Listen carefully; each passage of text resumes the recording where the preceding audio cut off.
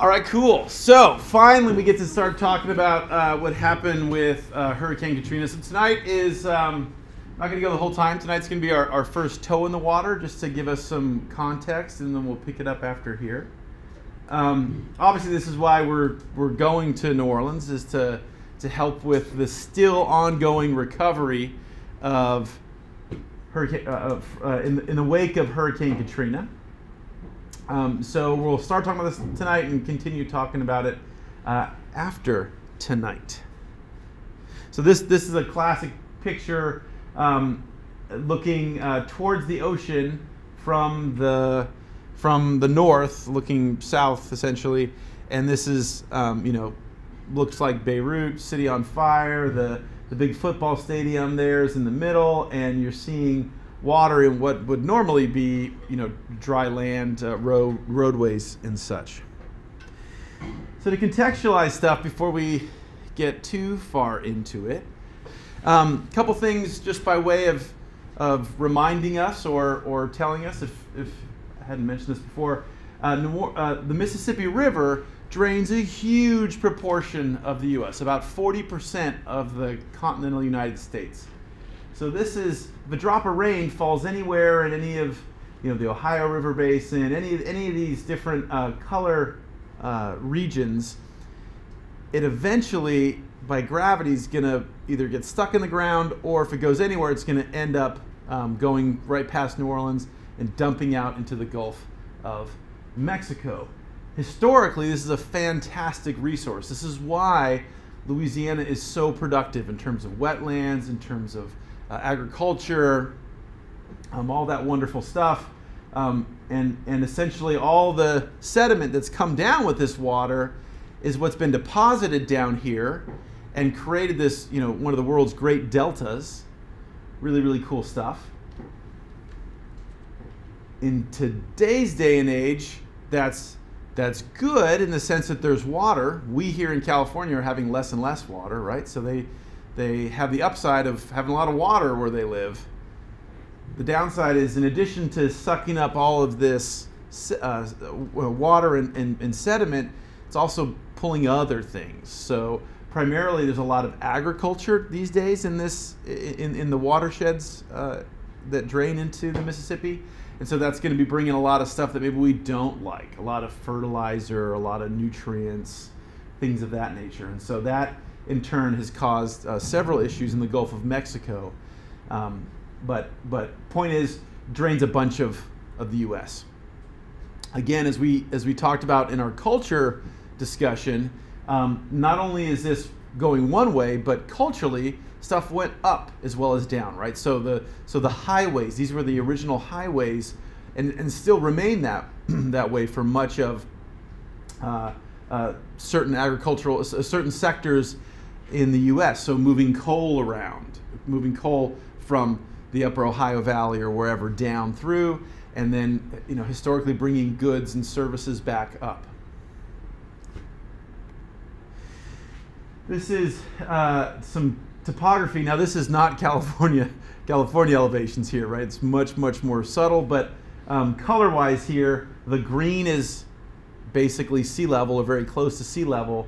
And so what you see is most of the southern region of Louisiana is pretty darn flat. We don't have mountains. This is pancake land, right? We don't have big cliffs or any massive geological features in the sense of our very young coastline here on the West Coast. But even not knowing what this represents on this map, you can still see there's this lower bluish, darkish bluish region running down right here, right? The Mississippi, right here, the Mississippi River coming down. Here it is, spinning, curling, going right here, and then going out the so-called Bird's Foot Delta. So the notion is, people argue that this looks like a splayed foot of a bird, like an egret or something like that, the so-called Bird's Foot Delta. And again, you can always recognize New Orleans. Here's that big saltwater lake. It's not really a lake, but we call it a lake, right? Lake Pontchartrain, Lake Pontchartrain. That's how I remember how to spell it. Pontchartrain. And then right here, boop, here's this oxbow, big boop. That's where New Orleans is. So knowing nothing else, you guys can always look, find Pontchartrain, and then go straight down, and that's where the crescent is of the so-called Crescent City. Immediately, again, knowing not much more, just looking at the landmass here, we see it's very smooth and homogeneous. Say up here, nice sort of smooth edges, right? We get down here, it's all kind of Swiss cheesy. It's all kind of bullet holes or erosion or sort of rotting clothes or something, some kind of analogy like that. And we're losing those wetlands. So more on that later. But that's a key feature you can see knowing nothing else about this system. So here's some general breakdown of the state. So North Louisiana up there, Central Louisiana, the Florida parishes, Greater New Orleans, which is essentially where we'll spend basically all of our time, and then the sort of deep south over there, the red, the Cajun country, Cajun land. That's right. Those are the crazy Canadians, the Acadians that the British, remember, sucked down and then took and sort of salted across the Gulf Coast because they didn't want them to form a big city or a big military power. So yeah, that's Zydeco land. That's Tabasco sauce land, that kind of stuff. Okay, and then I think it's also really important, this is our last census. We're getting ready to have our next census, which is a whole nother story. Hopefully we have a real census. There's some folks that, unfortunately, even the census now, which is a required thing in our Constitution, is become a political thing, which is a disappointment. But every 10 years, we're mandated to enumerate everybody in the U.S., and then in turn from that, we figure out, the congressional representatives, right, Dan? All that good stuff. And so this is our latest census. Now, the Census Bureau updates population every year or so, usually in July. And those are based on estimates, and they're pretty good. But we only officially count once a decade. And so this is our last census. And first thing to look at is so the darkness is, so the darker it is, the more people per block. And these are per parishes. Now remember, what we call counties, they call parishes. Same thing. It's just everywhere else in the U.S., it's based on English law.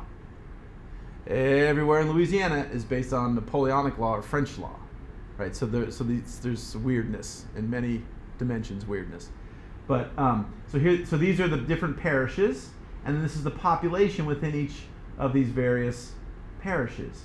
And so again, the darker is the more dense, the more abundant people, and the more towards the light beige yellow, the fewer folks. So in general, first thing that should jump out at you, we have a big population center over here near Texas. We have a big population center here, which is Baton Rouge, which is the state capital, the political center of power of the state. And then that's where LSU is, Louisiana State University, super huge university. And then this is the Greater New Orleans area right here. So New Orleans is in Orleans Parish.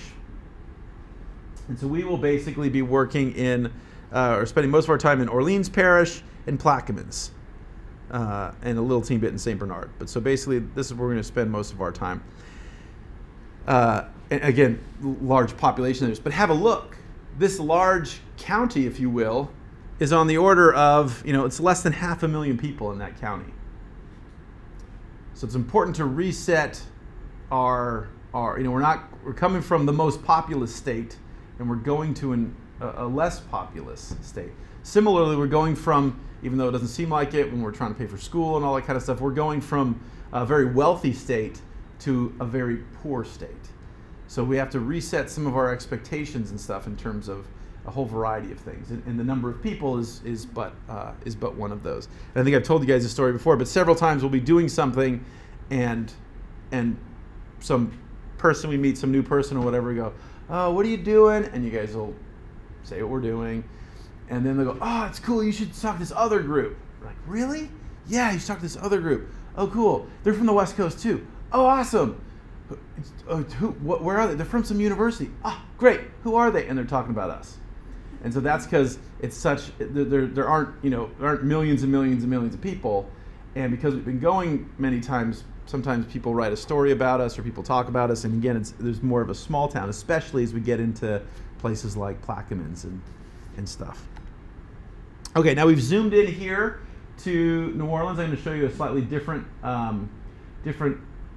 map in a second. But again, Pontchartrain is up on the upper left. There's that classic oxbow. Remember we said about the Mississippi River? And again, recall that it's flowing on your screen. It's flowing from the left, going to the right. And then this is just to say that we have a bunch of different neighborhoods in New Orleans. We call them neighborhoods. Originally, the first. So if you have a look, so some of these are just they're a name, like Holy Cross or something. Others will say something like the 9th Ward. This is the upper 9th Ward. This is the lower 9th Ward. 7th Ward. We'll go to Bullets one night. That's in the 7th Ward. So wards are original voting districts of the city. And so there are a bunch of, and if you guys are listening to that Kermit Ruffin song, he's like, "What about 17th?" You know, he's calling out all these different areas of the city. Most of them are more commonly known by these other names. The lower 9th Ward we'll spend some time there. Our house is over here. Lower 9th Ward, but that is the area that was the most devastated from the flooding and gets most of the attention. But there are several areas that were impacted. To answer Steve's question, here is the elevation. So this is, again, that same image. And what we're looking at here is, so the darker is the lower. The darker rust color is the lower. The lighter peach color is higher elevation, right? So you can see here, low, low, low, low, low, low, low, low, low, low, low, low, low, low, low. So there's definite, mostly, yeah, okay, yeah, we'll just say that. So even though we're talking very little, a few feet difference here, clearly it made a huge difference. Again, as I said before, this was the high ground where the French Quarter is, the original establishment, the original settlement was there, and from there, everything came out. Oh, the other thing to say is, we in our part of the world, we say downtown. They don't say downtown. Because down and up mean, it's like, what does that mean? It's so hard. So they use terms like mid-city. So what we might call the downtown, let's see. Do I have a map of this? So here is the French Quarter. What we might call the downtown, meaning the main business district where we have the tall buildings and sort of the financial stuff and the power players of the city, that kind of stuff. That jazz is right next to the French Quarter in this area called the Central Business District. So they call it the Central Business District, or everybody there just call it the CBD, the acronym.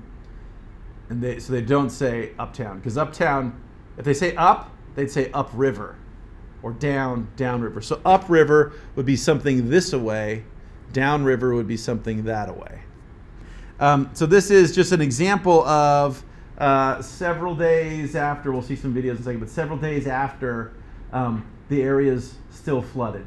And without going into, I'll show you another map in a second, but suffice it to say, that's the lower, essentially the protective shell that were the levee system that we erected popped. And so gravity was in charge in terms of where the flooding was. So therefore the lowest areas were the most impacted. Okay, this is the one I was really trying to show. Okay, so this is not neighborhood, this is areas. And here we go. So the part that's the light color is City of Orleans, or Orleans Parish. Again, it's just like San Francisco. The county of San Francisco is the same thing as the city of San Francisco.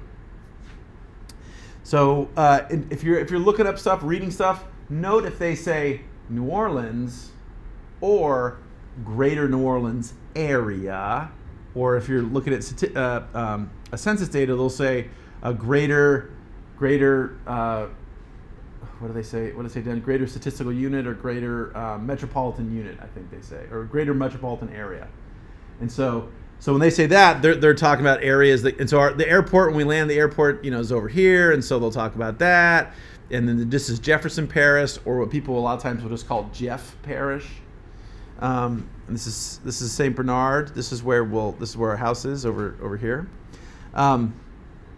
So to orient us, here we go. Here, French Quarter, boom, boom, boom, right there. Here, FQ. This is the Central Business District. The area right down by the water is known as the Warehouse District, but people call it Central Business District. This is the area of the Garden District. I mentioned all that those nice, really cool houses and neat vistas and things. This is Uptown, the Uptown District. This is Mid City. So we'll go to this is where Rock and Bowl is and all that kind of good stuff. The Gentilly, there's a Gentilly Ridge. This is the Bywater. So this used to be a place that was, shall we say, I wouldn't take you guys there. I just say that kind of a little sketch, shall we say. And it's rapidly gentrifying. So this is sort of like the most recent happening spot, where you used to be able to get a lot, so it's the same old story we're seeing everywhere. So it used to be where the artists hang out, folks that are poor, can't really afford something, so they're down in this perhaps sketch neighborhood, and then somebody buys a place next to them and kind of fixes it up. So all the tragically, not all, but many of the tragically hip restaurants, like Fugu, street tacos, like that kind of stuff, that's Bywater. The hip art galleries, Bywater. At the moment, give it another couple years and it'll move somewhere else. And then this is the Industrial Canal, which we'll talk about. And then this is the Lower 9th Ward. And then right over here is Chalmette, where we'll stay. And then this point is called Algiers. And we will at one point, we'll take the ferry. We'll drive across the Mississippi in our vehicle, or float across the Mississippi in our vehicle. So we have where are we? Right here, we have what's known as the Mississippi River Bridge. So sometimes we'll drive across the Mississippi River Bridge. Sometimes we'll we'll go on a ferry and we'll go from this side to over here. This is Algiers. And then over here, English Turn, this area, English Turn, that's where our restorations are. So our restorations spread. Some of our sites are in Orleans Parish. Some of our sites are in Plaquemines Parish, which is really advantageous for us because we have access to monies, as urban restoration, urban forestry, all that kind of stuff, and we have the suburban kind of stuff. So it's valuable from an NGO not having any money, needing to get resources from wherever we can away. It's also really valuable in that we have access to things like bike paths. And so we're in the city, and so we get access to resources to help bring folks that maybe aren't used to spending a lot of time in nature and outdoors, so we can have access to programs and things that help get people more exercise and get them riding their bikes and coming out. So there's advantages to sometimes being in the city, sometimes being in the country, and so we're fortunate here in that that is an advantage for us. And then this area over here is this is New Orleans East. And I mentioned to you guys last time that Walt Disney was originally going to build Disneyland out here. Yeah, so that place, which then became Six Flags, another amusement park, which was having tough times, and then when Hurricane Katrina happened, it devastated it, and it's just nuked now. That's out here in New Orleans East, and when Tom gives his talk on the vegetation changes over time, New Orleans East is one of the places that we see massive devastation and massive loss of wooded vegetation, so swamp, in the wake of Hurricane Katrina because of salt water and flooding and various other damages. Okay, so again, we haven't gone into, we're ramping up here. This is just to give you guys context, but I'll show you these same slides again later on. But this is LiDAR data. So this is an airplane flying, shooting a laser beam down, measuring very precisely how much elevation is there. And this was from our friends at NOAA and the USGS. And so this is a day 5 after the levees popped. So day 5 after Katrina went past. And what we're seeing here is the rainbowy colors is standing water. And note that there's these hard lines here, right? That isn't data cut out. Those of you that had our GIS classes, that's not data that's been excised. That's that the water is right up to the wall, right? So the bathtub is flooded. So outside, maybe lower. Inside, the water is high, right? Because we have to pump it out. And so this is when they're pumping it out. And so again, what you see is the French Quarter, right? Remember, you guys all know what this is now, right? The bend. The sort of high ground here is dry. So it got rain and all that. Of course, the concrete, the sidewalks were wet, but it wasn't by and large, it wasn't standing water. Standing water is in the lower areas. And then over time, this is day 21. We still had, some areas that were inundated, but you can see that only the lowest of the low, by and large, are still wet. And then again, more on this later, but just to contextualize stuff, this is in the wake of Hurricane Katrina, where we see differences in population shifting. And so what we see is, we see areas in, generally speaking, the higher grounds, the areas that didn't flood, better way to say it, tend to have gotten wider after, right? So tend to be more, folks with more access to capital, more access to money, those folks return there, not to some of the other places, etc. And areas that were flooded tended to stay African American. Okay. Continuing to take us back, because you guys probably don't remember any of this, I'm going to show you guys, I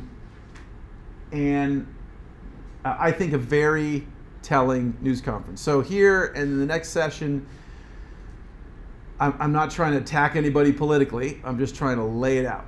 And it's important to say that there is blame to go all around. At all levels of government, various actors, but I'll leave it up to you to decide, to interpret stuff. So again, President Bush was our president when this event happened in 2005. And this is an excerpt from his final press conference as president. For some reason, when when my colleague ripped the video for this, because I can't use DVD players anymore because our computers are so advanced, somehow it didn't take the audio. So I'm going to play a slightly, visually kind of slightly weirder version from one of my old lectures, just so you guys can see it. But so what I've done is I've taken, this is the live press, and surprise, surprise, you can't find this on the George W. Bush archive. So this is my only copy. In any event, so this is his final press conference, and he's entertaining questions about all aspects of his presidency: 9/11, the war in Iraq, all this and that. So what I've done is I've just edited this a bit, just so that it's only the parts relevant to Hurricane Katrina. Okay, so again, this is a press conference where reporters are like, "Mr. President, blah, blah, blah, blah," and so that's what's going on. So you have to listen to some of the reporters' comments. They're not mic'd, so some of the reporters' voices are a little bit low, so I'll turn the volume up a little bit, but let's hear what he has to say. Asked if you had made any mistakes. Yeah. And I'm not trying to play gotcha, but I wonder, when you look back over the long arc of your presidency, do you think in retrospect that you have made any mistakes? And if so, what is the single biggest mistake that you may have made? Got you. I have often said that history will look back and determine that which could have been done better, or mistakes I made. Clearly, putting a mission accomplished on an aircraft carrier was a mistake. It sent the wrong message. We were trying to say something differently, but nevertheless, it conveyed a different message. Obviously, some of my rhetoric has been a mistake. I thought long and hard about Katrina. Could I have done something differently? Like land Air Force One, either New Orleans or Baton Rouge. the problem with that, and is that law enforcement would have been pulled away from the mission, and then your questions, I suspect, would have been, how could you possibly have flown Air Force One into Baton Rouge and police officers that were needed to expedite traffic out of New Orleans were taken off the task to look after you? I'm hopeful that the country doesn't slip into protectionist policy. April. Yes, ma'am. Oh, thank you. Yeah. You were sound asleep back there, so I guess. No, I wasn't. There was a whole clear road before me. I thought you were going to go there. But either way, thanks for the surprise. Mr. President, on New Orleans, you basically talked about a moment ago about the photo opportunity. But let's talk about what you could have done to change the situation for the city of New Orleans to be further along in reconstruction than where it is now. And also, when you came or began to run for the Oval Office about 9 years ago or so, the Jamesburg Dragon death was a residue on your campaign. And now, at this time, 2009, we have the first Black president. Could you tell us what you have seen on the issues of race as you see it from your Sure, thanks. First of all, we did get the $121 billion, more or less, dollars passed, and there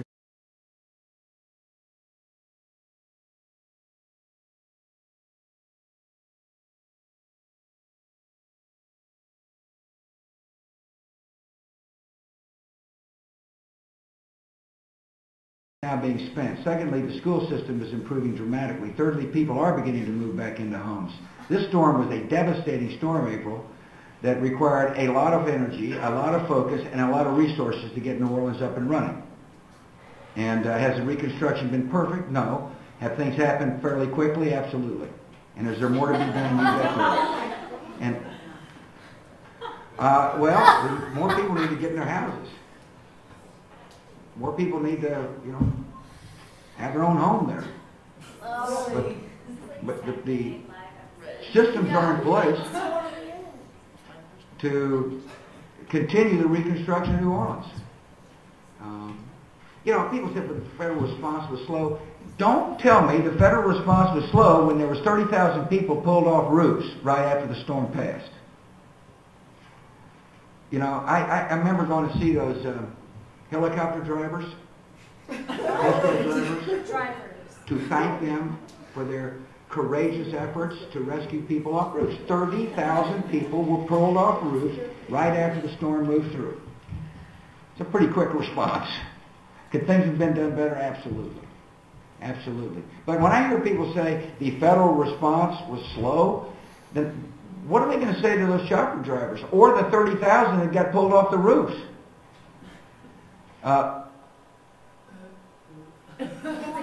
Yeah, I would say. Well, you could say, what about the 1,000 people that died? Or why did it take so long to remove the people from the roofs? And I don't think anyone is faulting the Coast Guard for doing a yeoman's task of doing stuff. But this is 2009, right? So this is, 3 odd years after Katrina hit. And the question the reporter asked was, could you have done more? And his answer was, takes a while.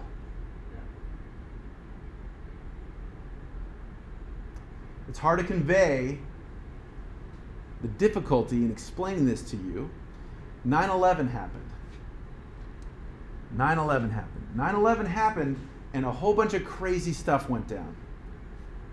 Understandably, our country was, if you guys weren't really aware of it then, it was crazy. I mean, it really, really was crazy. People didn't know if something else was going to go on. People were freaked out. President Bush's administration said, we got you. Their deal with you in changing the federal government, the largest reorganization in the United States of America since World War II, the deal they made with the American public is, we'll do stuff, pass some things to give us improved ability to look into your bank accounts, to listen to your conversations, all that kind of stuff. But it's okay because we're going to make you safe. If some crazy folks that are disturbed and all that do something horrible, we got your back. The major city in the United States flooded. And I would suggest to you that nobody had our back. And that's a huge thing. So this is not a political statement. This is an objective observation. Saying that we pulled your whole evidence that you had an effective response to one of the largest natural disasters in the history of our country, that we had some Coast Guard pilots, their names are pilots, not drivers. Pilots did, crazy, fantastic job and got as many people as they could to safety. That's fantastic. As we'll see, there were tens of thousands of people stranded in a major American city, and the response of your government that's supposed to save you and I when the earthquake comes here to Southern California, or when Al-Qaeda does some insane stuff in New York,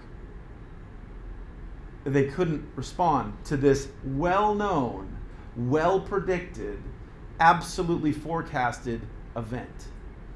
And so that is the situation that we were left with. This is what New Orleans looked like in the wake of Hurricane Katrina. Again, it's very hard to convey to you guys that every day on the news were Americans dying from lack of water, from lack of medicine, in a major American city. This isn't some middle of Antarctica somewhere where it's hard to get to. This is in the middle of the United States of America. This classic picture here on the right, where you see these folks, they're standing on the roof and they're saying, "Help, the water is rising." What the heck's going on, right? So they're writing that to the Coast Guard, who are in helicopters, right? We need help.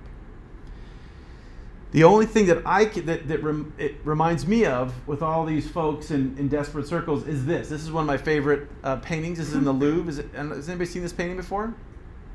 This is by this artist called Hurrican, and it's called the Raft of the Medusa. And so this is my lens through which I see Hurricane Katrina, or at least the initial days. So I'll tell you the story. Does anybody know the story of this painting? So I'll tell you the story. I think there's massive parallels to what happened in New Orleans. Okay, so this is 1800s. So this is back in the day. We don't have fantastic communication. It takes a while for information to move to places. So tell me if you think anything might be relevant in this story. Okay, so here's the deal. We're talking about France. France, big major power. France is, doing all kinds of stuff. One of the things major powers do is trade, right? So send off some goods, bring back other goods, all that kind of stuff. So one of the things, or one of the routes of commerce was to go from France, Europe, across the Mediterranean to North Africa and trade for, all kinds of stuff, silks and whatever. A French armada goes over to the coast of North Africa to trade.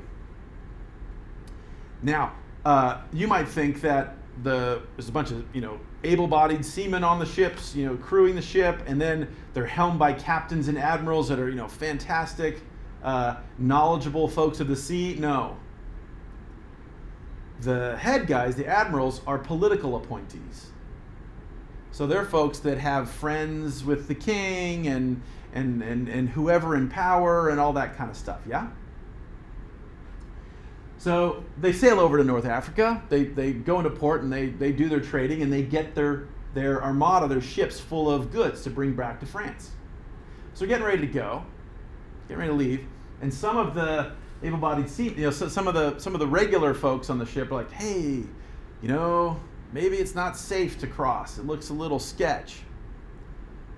The head dudes, the admirals, the heads of the fleet say, "You idiot, you don't know what you're talking about. We're going to get back and make some mad cash," right? They will make some mad cash, not so much the able-bodied seamen, but yeah, they'll make some cash. So they start heading across the Mediterranean, and this big, huge storm comes up, and it kills everybody. It destroys the fleet. So back in France, what's the story? The story is, oh, it's so sad. You know, act of God. We had no idea. Too bad. The risks of living in the 1800s. Too bad. That's the story that gets propagated around. The poor heroes of the Armada. What actually, and that happened. But what happened is one of the ships, which is known as the Medusa, hence the title of the painting. One of the ships, the Medusa, the whole ship isn't destroyed. It's broken up and whatever. So some of the survivors gather, and they form a little ragtag floating thing, and so this guy who's an African American, a black dude, right, lowly in the society, right, not a lot of status. He goes out and he helps pull a bunch of these folks onto this, fellow human beings onto this raft, and they eventually get rescued. A lot of them die, but some of them make it. They eventually get to the south coast of France, and they're totally exhausted and dehydrated and all the horrible stuff you can imagine when you're lost at sea for a while. So they slowly recover, and then they start to tell their story. So the Art of Jericho hears this, and so he decides what he's going to do is make this counter narrative in your face. So this is the Twitter of the day. So he paints his painting. This is not a small painting. This is like I forget, I should know, but it's like a 12-foot wide painting, 10-foot wide painting, right? It's a beautiful oil paint. So just in and of itself, it's awesome. And we could spend we spend an hour talking about this, the symbology, the darkness, the lightness, the arm raise, which is emulating Liberté, the symbol of France, and all this fantastic symbology, and this is an awesome painting in its own right. But in the context of today, what Jericho did is he starts to exhibit the painting. He puts it on display, what we would call put it in a salon, right, where all the powerful people come and drink wine and smell bad, and they look at stuff and they go, oh, right? And so he migrates the painting through France, eventually exhibiting it at the Louvre in the middle of Paris. So the middle of power and cosmopolitan, and what it is a massive middle finger to the authorities. And what this is saying is your story was not correct. The narrative that you pushed, that we rebuilt quickly or something, not really right. Because you said everybody died, and you said it was an accident. And these folks said, no, we thought we shouldn't leave port, and idiot guy over there said we should go anyway. So that is what I think of when I think of all these folks in New Orleans that are sticking their hands up and asking for someone to please help get me out of my house or off my roof or whatever. That's the counter narrative to the story that we did everything we could, and that we had a fast response, and that the government had your back. Okay, next, here's another video. This one, I want to remind you, is day 10. Day 10 after the storm hit in the United States of America. This is a bit of a long story, but I think this is a fantastic illustration of the situation.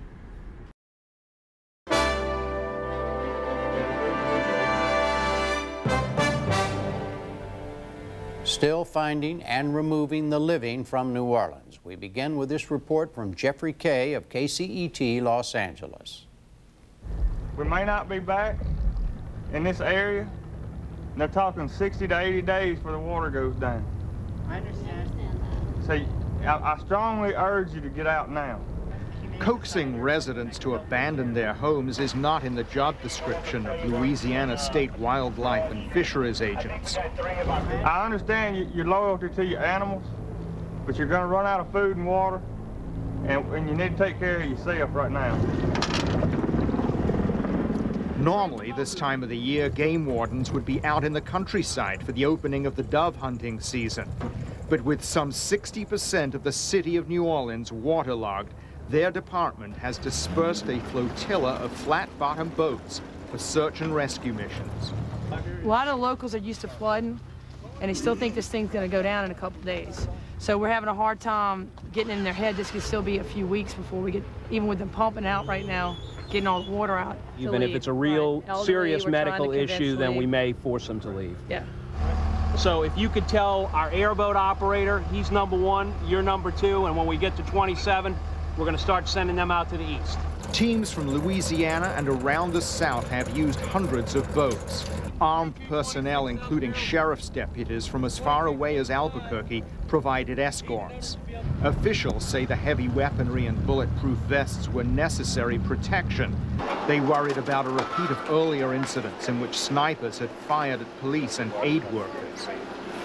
As a law enforcement, I never dreamed I'd have to wear body armor to come rescue people, unfortunately. But, you know, I think the last few days they've gotten it under control. We really haven't had any incidents. And but you're wearing it. I'm wearing it because you don't know. I mean, there's a lot of people that's been in here for a week, and I'm sure there might be a sense of cabin fever, and they don't know who to trust maybe at this point. This operation yesterday was in southwest New Orleans, close to the Garden District. Throughout the city, the waters are gradually receding, but they're contaminated by toxics and waste. And the flooded neighborhoods lack basic services, including communication. Many stranded residents haven't heard about the extent of the damage, and thousands have insisted on staying put. Then I saw the water, and then I was like, well, you know, it's going to rise up a little bit, but I didn't expect it to go this bad. So by the time it got to this point, I was like, well, I might as well just stay. Why? It really ain't no bother to me. Do you have any power? No, sir. Running water? No, sir. Sewage? No, sir. But I'll make do. Somehow, some way. Independent of state agents, National Guard troops conducted their own search and rescue operations in heavy trucks. The U.S. Coast Guard patrolled from the air, and private boat owners came to offer aid. Shannon Gamewell brought his boat to New Orleans from Arkansas to be a nautical good Samaritan. I just talked to my wife and I said, look, if you were here and Hallie was here, I would want somebody like me coming to get you. You know, and that's not, I mean, don't get me wrong, I'm just a redneck with a mud buddy, you know, but in this type of situation, that helps. We got transportation till we leave. We just here till that water go down, then we gonna go on out. Gamewell came across Shirley Johnson and her family and loaned her his cell phone so she could call her daughter in Atlanta. Tiffany, this is Shirley. Yay! We still at home. We waiting for the water to go down. I'm so glad to hear from y'all because we've been thinking and worried. Yeah, I know. It's okay, Shirley. It's all right. It's okay. So we gonna be there, yeah? Later, as seen in video shot by a NewsHour producer, Gamewell encountered Warren Mahoney, a stroke patient. Since I had the stroke, I need my medication and stuff like that. Out of medicine. Yeah. I got enough medicine last couple of days, but I need that blood pressure medicine. Now, you stand right there, okay? Put your cane down, and I mean, use your cane. Lean on your cane, because I'm coming. I've got to come up, okay? Gamewell helped Mahoney to his boat, flagged down a passing Air Force helicopter,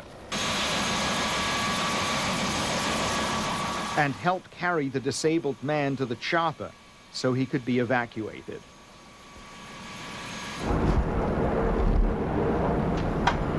Anybody home?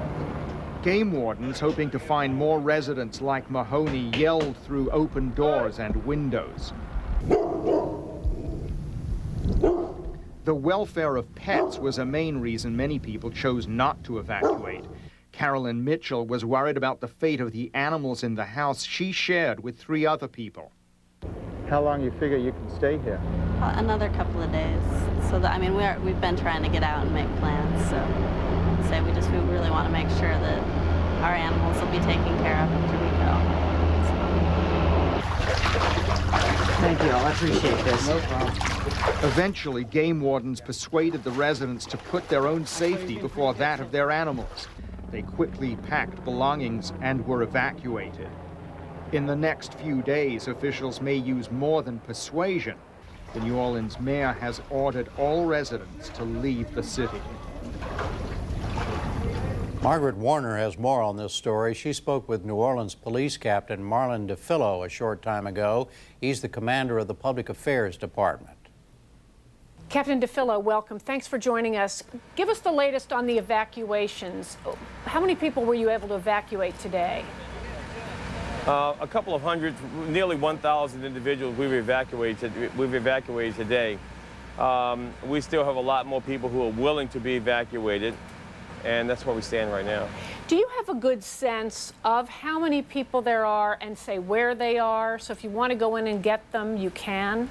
Many of the areas that we're focusing on now are public housing developments where we have a number of people who remain in their homes on the second and third floors. Their first floor is underwater, but we are working to, mainly at this point, to relieve the city of those folks who are willing to leave the city, who have been stranded for the last 8 or 9 days without food and water. Those are the people that we're concentrating on now. And are you all delivering food and water to anyone who is stranded, whether voluntarily or whether they're refusing to leave?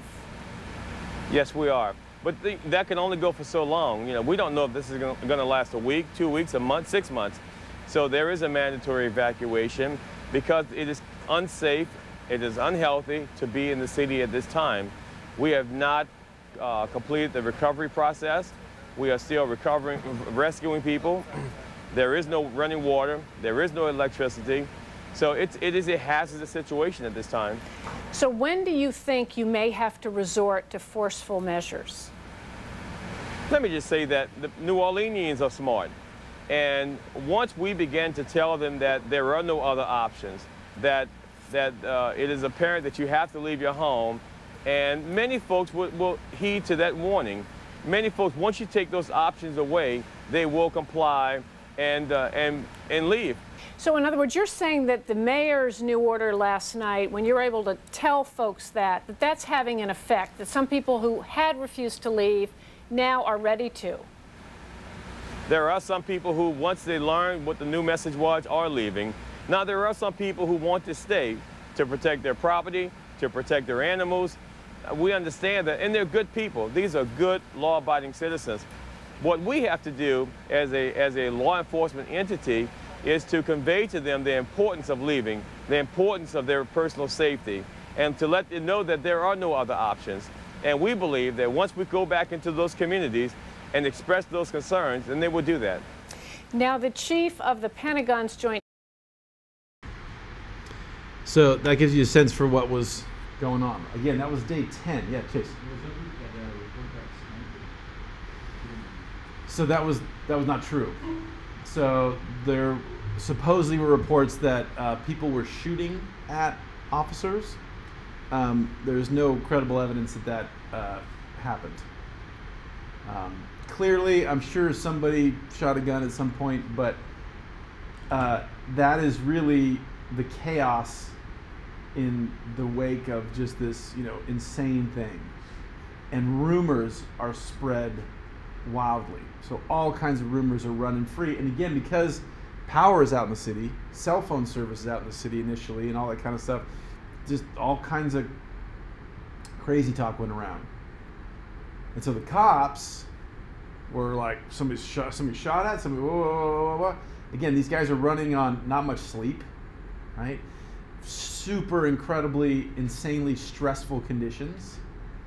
Feeling, at this point, there's federal help coming in, but in the first few days, not much in the way of federal help. So feeling isolated and all that stuff, and you hear somebody was getting shot at, and then you tell someone, and all of a sudden, it's all of a sudden we got to wear vests, got to wear, whoa, and if you heard that one wildlife officer, she said, he's like, hey, have you seen anybody? She's like, no, I haven't seen anybody, but I don't want to take a chance, right? So that's how those rumors go. The chief of police, unfortunately, bore some of the brunt of some of that issue where he repeated some things that turned out to not be true, and so folks blamed him for spreading some of the hysteria and stuff. But the reality is just it's always a chaotic situation. It's always a chaotic situation, these disaster zones. I would say a lot of the stuff we just saw there, you saw the exact same thing in Houston, the exact same thing in Puerto Rico, the exact same thing in Montecito, right? In terms of, well, I don't know if I should leave or not, and then I want to go, but I can't leave my dog, and I think I'll be okay, right? This is not stupid, idiot New Orleans people. This is human nature, right? And I think when this happened, we had not seen a major natural disaster like this for some time in the U.S., at least at this scale. And so for a lot of people, it was, those stupid people, why didn't you leave, right? Why did you build your city underwater? Didn't build the city underwater, wasn't below sea level when they first established the city. We've been pumping out oil, and we'll talk about in a bit, oil and gas that's helped lower the elevation of the city. Many of these folks did not have the financial wherewithal to have a car to get out of the city, for example. And you know, on and on. So we'll talk about, you know, during the trip, talk about all these different things. But a lot of the narrative that spun up about this, those silly people, why did they do that, were ill-informed, shall we say. Okay, so boom, all this craziness is happening. These are a couple of the headlines from some of the national newspapers, just insane stuff, right? So the question is why? So the reason we're going to New Orleans is not only to help our friends there and learn about this cool place, important part of our country, but also to ask why. And again, as we talked in the past, each of you guys are going to have your own slant on that. Why the political situation? Why the ecological thing? You know, all this kind of why. But the key question is why. So let's get into some of the context next. So another illusion I like to put in your head as we're starting to talk about this is the story of the fall of Troy. Does anybody know the story of how Troy fell? Somebody tell us. So like the Greeks went to go invade Troy, like they totally got screwed. They couldn't get past the walls of Troy, and then they're like, okay, we're gonna peace out and leave. And then they left this Trojan horse, but it had like a bunch of gates in it. Then they tore down the wall. Sure, that's close. That's close. Does anybody know the story of Cassandra? So she was someone that was blessed with the ability to see the future, and so that's an awesome gift.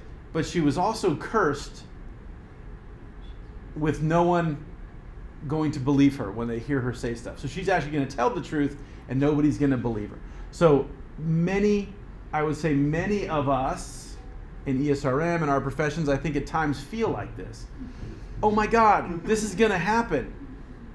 We got to do this. And people are like, yeah, whatever, dude. Like, no, this might happen. Yeah, whatever, right? And so nobody listened to her, and the people said she was crazy, and turns out she predicted that, you know, that Troy would fall. And so, you know, I think many of us can sense that at times when we talk about stuff.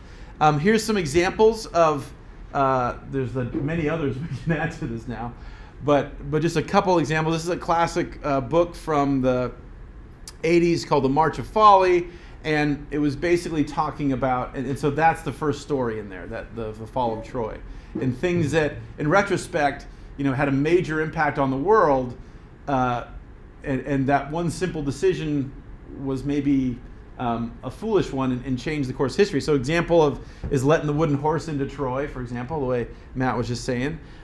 You could talk about Martin Luther and the schism of the Catholic Church and the fracturing of Christendom. You could talk about the British loss of North America. You could talk about, people clearly never watched The Princess Bride and engaged in a land war in Southeast Asia, right? And I would suggest... Classic blunder. That's right, exactly. Inconceivable. Inconceivable. And then 2005, I would argue to this list. So that the 4 is just what the book is about. But there's many others, and we could add onto this the management of the coast. We could add maybe the management of our coasts in general, but in particular, in the context of New Orleans, the management of the Gulf of Mexico coastline.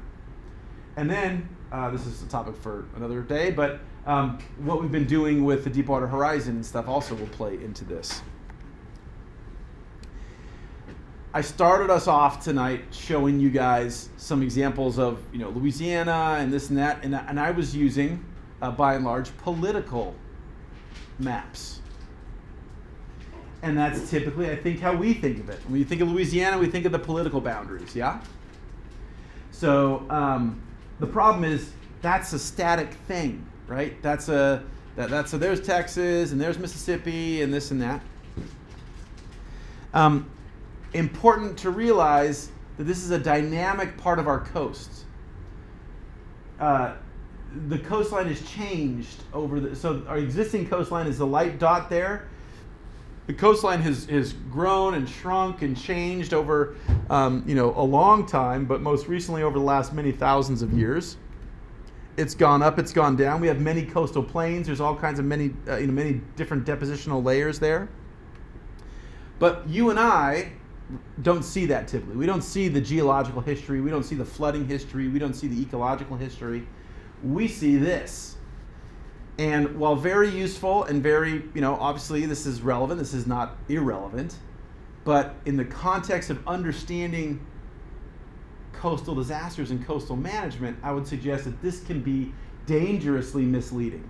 So, before Katrina hit, this is the last hurricane to essentially hit New Orleans. This is Hurricane Betsy. This hits in 1965. And just to be clear, show a couple of these things. What you see here is the storm track. So this is the middle of the eye of the hurricane. And the hotness of the color indicates the strongest winds. So hurricane, super strong over the hot water. This guy was going north. He was heading up the eastern seaboard, stopped, spun around, went around the tip of Florida, as so many of these storms do, and then whoop, right up past New Orleans. And then you see it gets lighter color. The strength is robbed from the storm as it leaves the warm tropical ocean. And then it becomes just essentially a rainstorm and then goes up to DC and the eastern seaboard and stuff. So this is what many people were saying. Again, this is not a New Orleans phenomenon. This is a human phenomenon. Well, we had the Thomas Fire, so I didn't think that the flooding was going to be that bad. It's the same exact thing. So here, check it out, 1965. This was before, I know it's surprising, it's before I was born. And so many people, people my age, grew up in New Orleans never having seen a direct hit of a hurricane. So their personal experience, we get these warnings and it always, goes right, goes left, doesn't hit us. So, right? So that absolutely plays a role in people's personal assessment of risk. What I would suggest to you is this, as is so often the case now, and this is one of maybe our first lessons that applies directly to California. A lot of stuff we're going to learn absolutely applies to right here on campus, right here where we live. And one of them is that we can no longer use the past as a guide. In this changing world, climate change, sea level rise, altered storm frequency, all this and that, just because we had this experience of how stuff happened 20 years ago, that's not a guarantee that that's how stuff's going to play out now. And so this led to perhaps an incorrect frame of reference. So this is what you heard this a lot. Well, I don't remember any hurricane come through here. Wrong frame of reference. This is the right frame of reference. This is every tropical storm, which is the same thing as a hurricane, just not quite as strong, up until Hurricane Katrina hits in 2005. These are all the storm tracks. So simply saying, well, that hurricane hasn't hit me, that's a fool's bargain, right? this whole area of our country is massively inundated with these types of systems. Some are obviously stronger than others, but to think that, to just sort of roll the dice and assume that you're going to be safe because you haven't one hasn't hit lately, that's a fool's errand. Just as much as it's a fool's errand to assume that we're not going to have a big earthquake here, or that we won't have a major fire like we did this past Christmas, right? These are realities. This is Cassandra talking to us, saying we should get ready for this, we should do something different. And there's that siren call of, oh, she's a crazy lady. Pfft, what are you talking about? Right? People in Montecito don't think that's crazy now. People on Foothill Boulevard in Ventura don't think that's so crazy now, right? So our goal as adults and your goal as educated people is when you, especially now, but as you leave and go into your life, when people say stuff, it's your responsibility to call them on it when they say baloney things. Respectfully, we don't want to cause a fight, necessarily, right? But you're the educated one. It's your responsibility to politely say, no, I can see how you say that. Actually, we do need to worry about this. Actually, we do need to change how we're doing X. We do need to think about Y. And this is but one case. All right.